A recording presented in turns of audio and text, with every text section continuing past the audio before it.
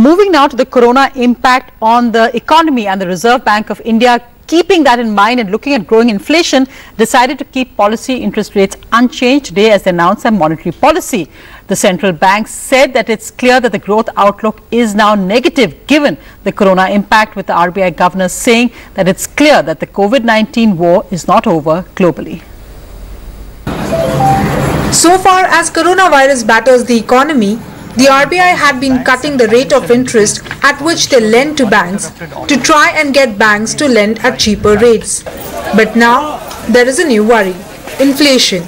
That's the reason why the RBI now says they will keep interest rates the same. Inflation pressures were evident across all subgroups. CPI inflation remains largely subdued across major advanced economies, primarily due to benign fuel prices and soft aggregate demand.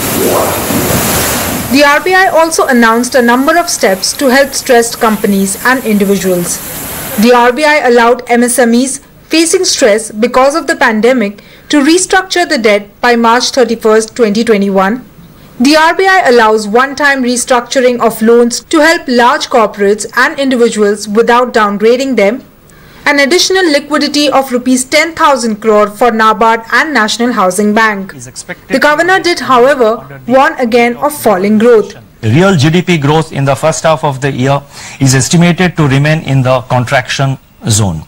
For the year 2021 as a whole, real GDP growth is also estimated to be negative. Experts cheer the policy. RBI has taken care of the depositors by not reducing the rate at this stage and reserved it for a greater impact with other measures which they would take for rebooting the economy.